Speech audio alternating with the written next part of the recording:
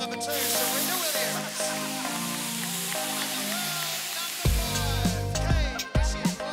I'm here to do what I do best, and that's play tennis.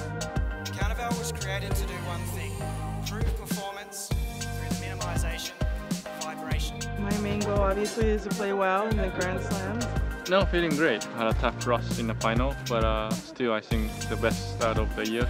How does it feel to have your own racket, Serena? It is really a dream come true. I think it's much less, fatigue. Feels really fresh after the playing tennis. I really like it.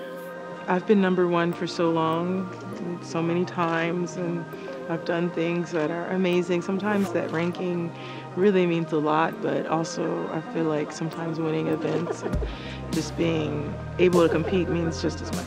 It's a bit tough, Rafael is also #9, I think, and we might have to play, Rafael and Roger. I think it's great for the fans.